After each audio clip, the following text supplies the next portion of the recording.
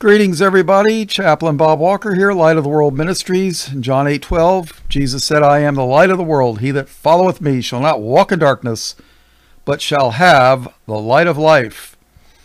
Well, somebody's channel was taken offline. I don't know all the details, but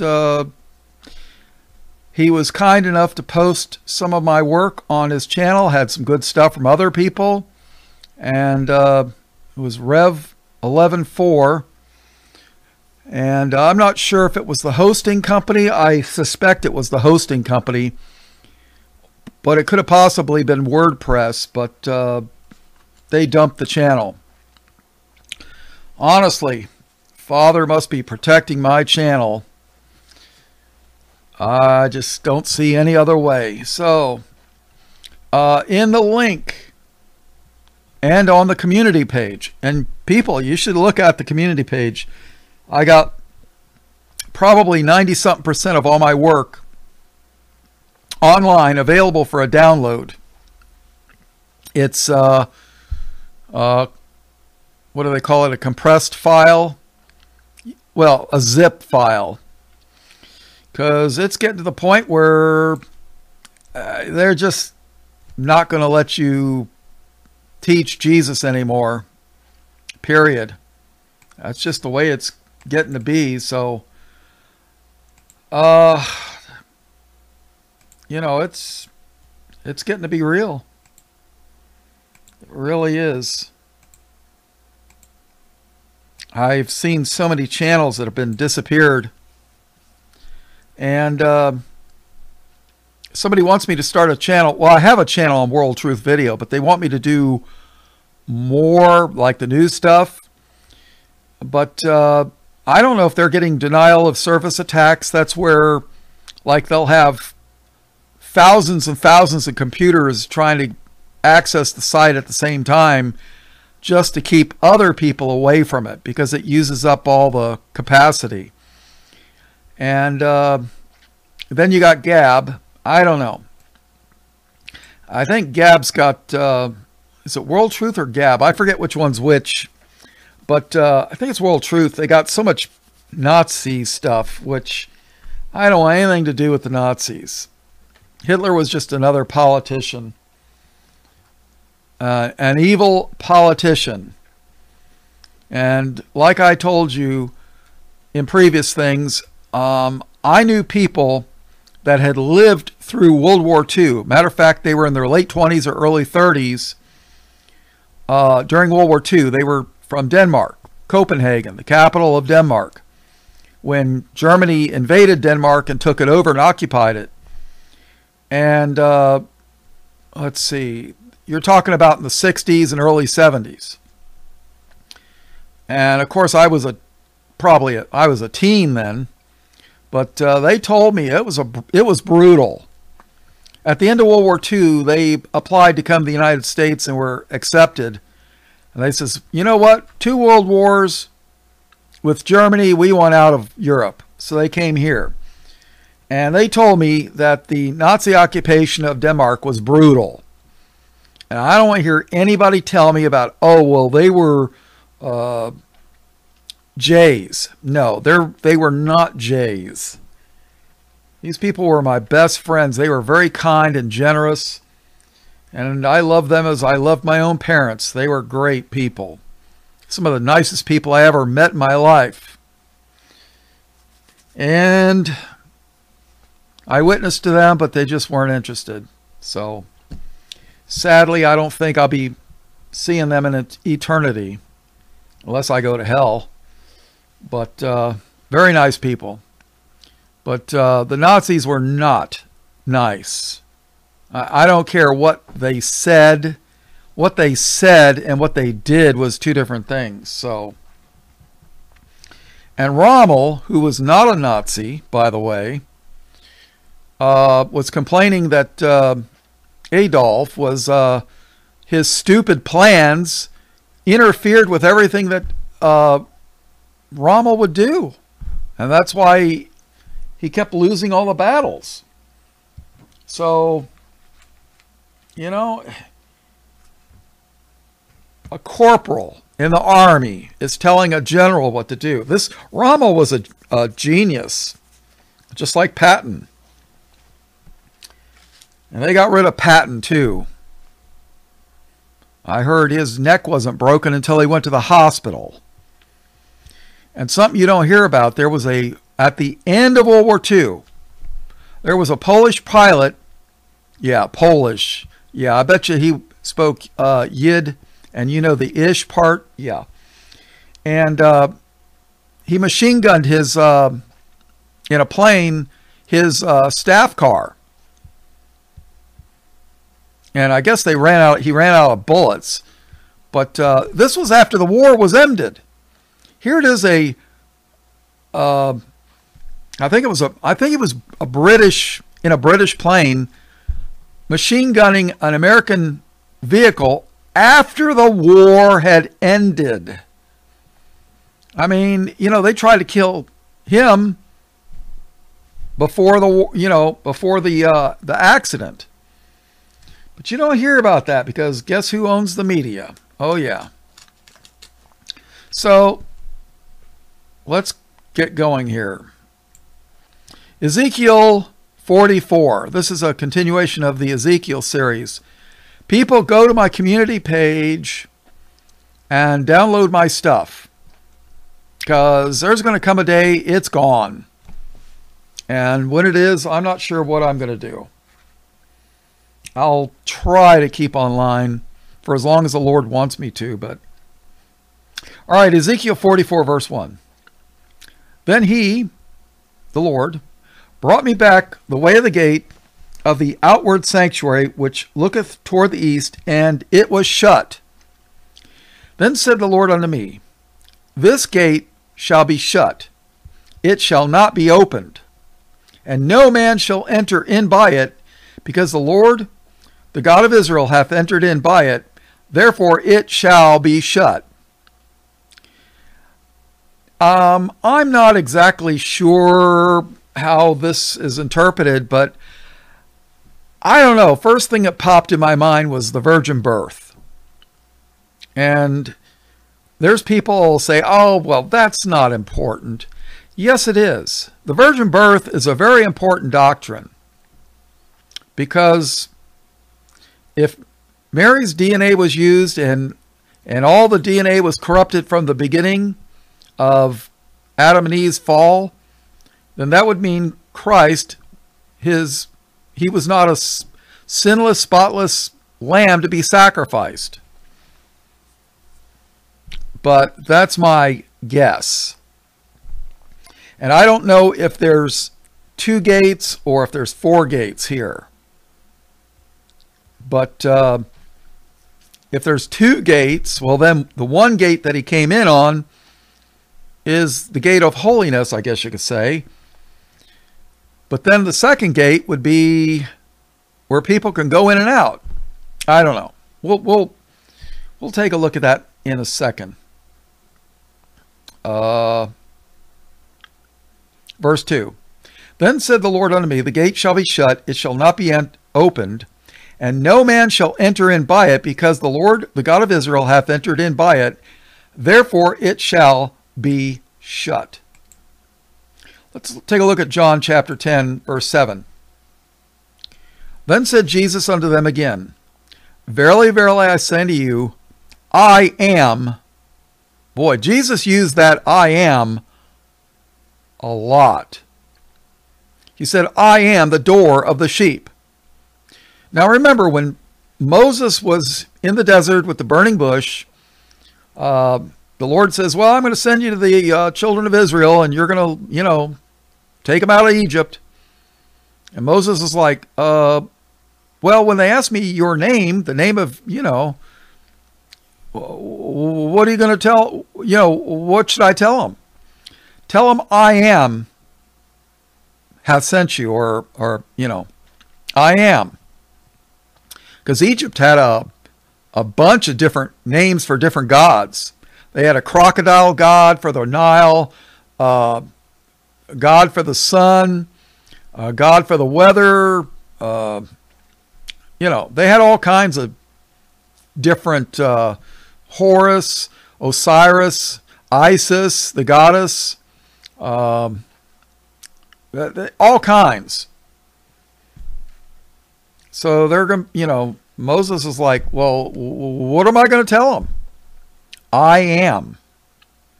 Jesus said, I am the door of the sheep. All that ever came before me are thieves and robbers, but the sheep did not hear them. I am the door.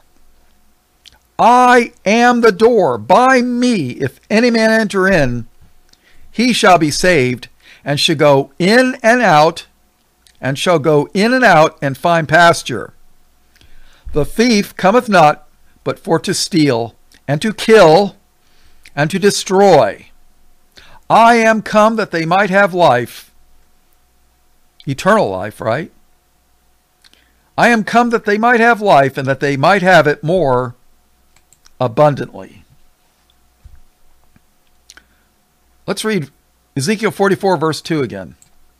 Then said the Lord unto me, this gate shall be shut, it shall not be opened, and no man shall enter in by it, because the Lord, the God of Israel, hath entered in by it, therefore it shall be shut.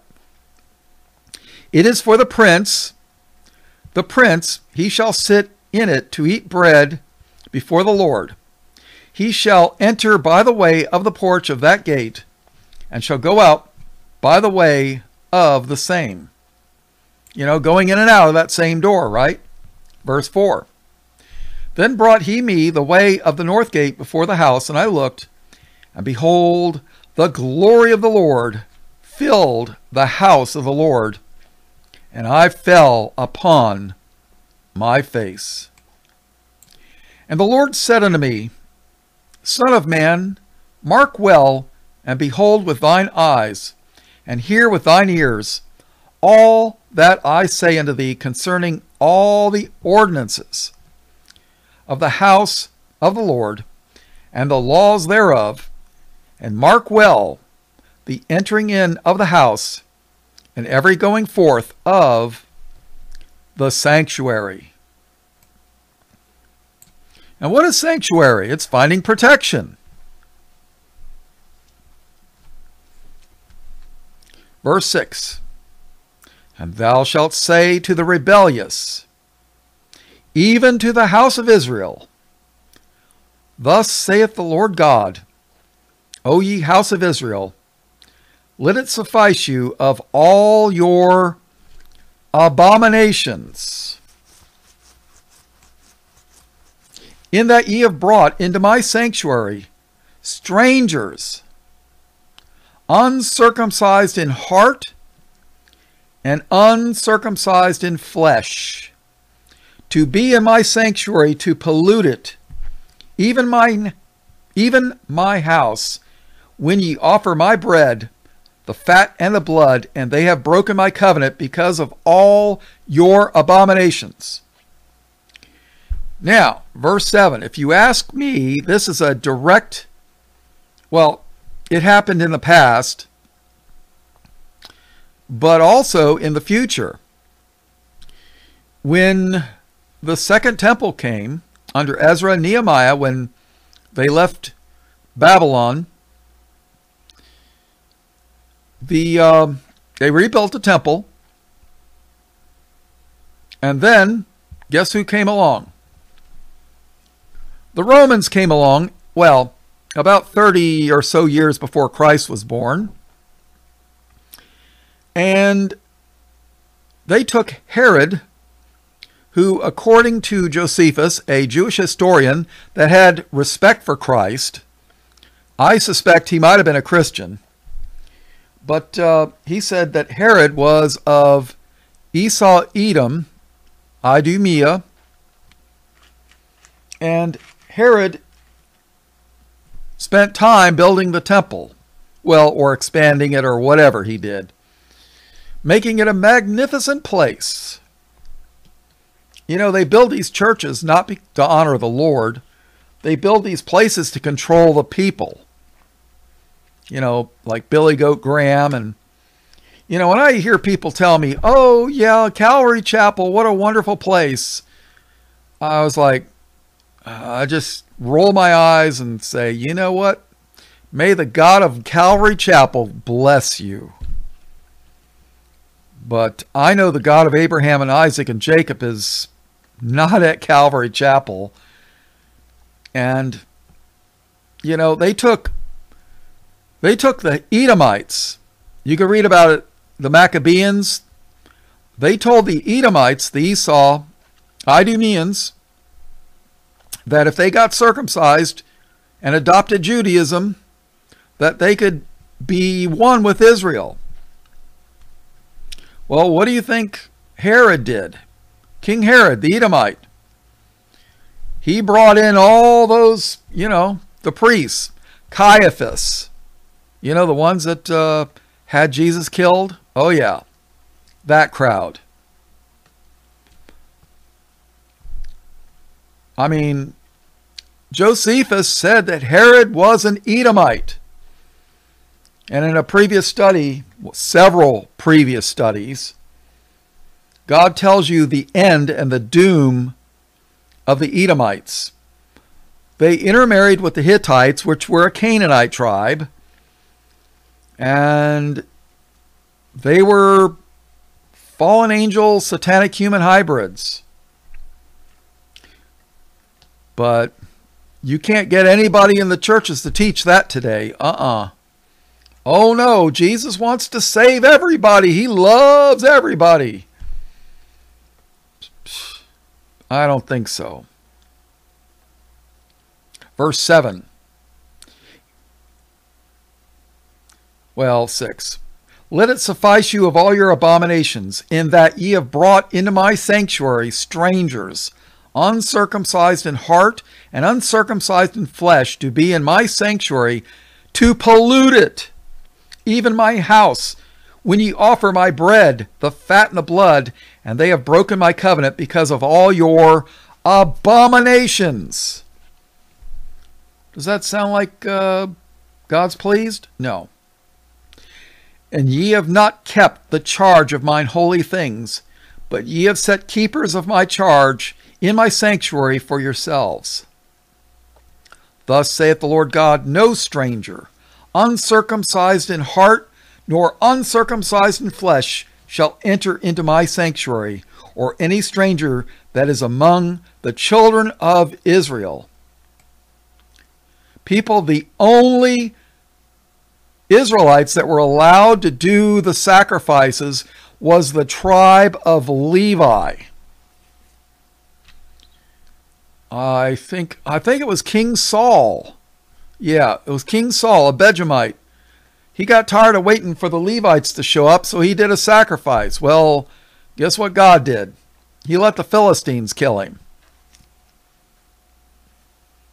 You don't cross God's boundaries.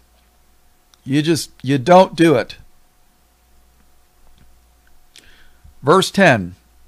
And the Levites that are gone away far from me when Israel went astray, which went astray from me after their idols, they shall even bear their iniquity. Yet they shall be ministers in my sanctuary. Who? The Levites, having charge at the gates of the house, and ministering to the house. They shall slay the burnt offering and the sacrifice for the people, and they shall stand before them to minister unto them.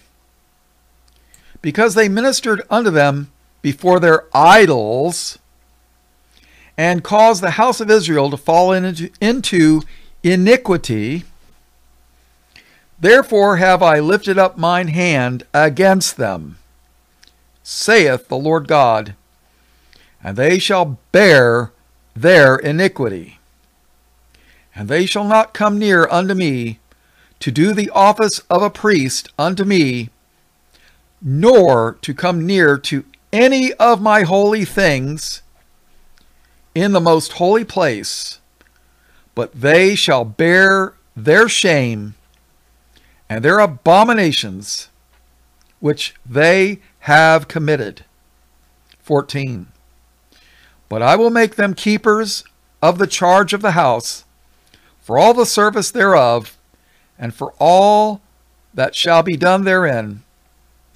But the priests, the Levites, the sons of Zadok, that kept the charge of my sanctuary, when the children of Israel went astray from me, they shall come near to me to minister unto me, and they shall stand before me to offer unto me the fat and the blood, saith the Lord God. See, the Lord had a remnant that were faithful Levites, the sons of Zadok. Verse 16. They shall enter into my sanctuary, and they shall come near to my table to minister unto me, and they shall keep my charge. And it shall come to pass that when they enter in at the gates of the inner court, they shall be clothed with linen garments, and no wool shall come upon them, whiles they minister in the gates of the inner court and within. No wool, linen,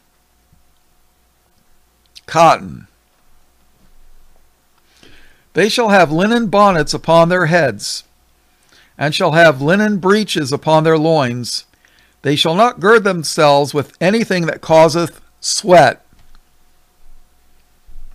So, wool's for cold weather, people, not for warm, right?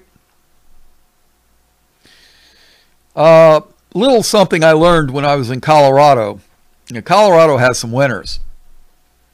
They have a saying in the winter: cotton kills. Because when you sweat with cotton, or it gets wet, it doesn't keep you warm. I mean, it's almost like being naked. But wool, when wool gets wet, it still retains a great deal of its warmth. So, cotton kills. I just thought I'd throw that out there. Verse 19. And when they go forth into the utter court, even into the utter court to the people, they shall put off their garments wherein they ministered, and lay them in the holy chambers, and they shall put on other garments, and they shall not sanctify the people with their garments. So, they got holy clothing. I guess they don't want to defile it with those people, right? Neither shall they shave their heads, nor suffer their locks to grow long. So they don't want them to have long hair, and they don't want them to be bald. They shall only poll their heads. I think that's like a haircut. I don't know. Just to keep the hair a certain length. Neither shall any priest drink wine when they enter into the inner court. This is starting to sound like the book of Leviticus here. Verse 22. Neither shall they take for their wives a widow, nor her that is put away.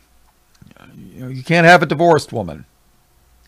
But they shall take maidens of the seed of the house of Israel, or a widow that had a priest before.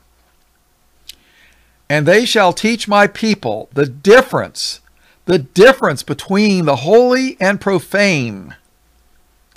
Boy, we don't have people today that teach the difference between holy and profane, do we? Hardly any. And they shall teach my people the difference between the holy and profane, and cause them to discern between the unclean and the clean. And in controversy they shall stand in judgment, and they shall judge it according to my judgments, and they shall keep my laws and my statutes in all mine assemblies, and they shall hallow my Sabbaths. And they shall come at no dead person to defile themselves, but for father or for mother or for son or for daughter, for brother or for sister that hath had no husband, they may defile themselves. I'm not sure, but I think this is talking about touching the dead to bury them. I think that's what this is talking about. So they can only do this for relatives. And for a sister that had no husband, they may defile themselves by touching something dead, right? And after he is cleansed, they shall reckon unto him 7 days. In the day that he goeth into the sanctuary unto the inner court to minister in the sanctuary, he shall offer his sin offering, saith the Lord God. And it shall be unto them for an inheritance, and inheritance. I am their inheritance. Now, just in case you don't know it, people, there were 12 tribes. Levi was only one of 12, and the tribe of Levi was not given any land. They were not given any portion in the land of Israel. Why? Because the Lord was their inheritance.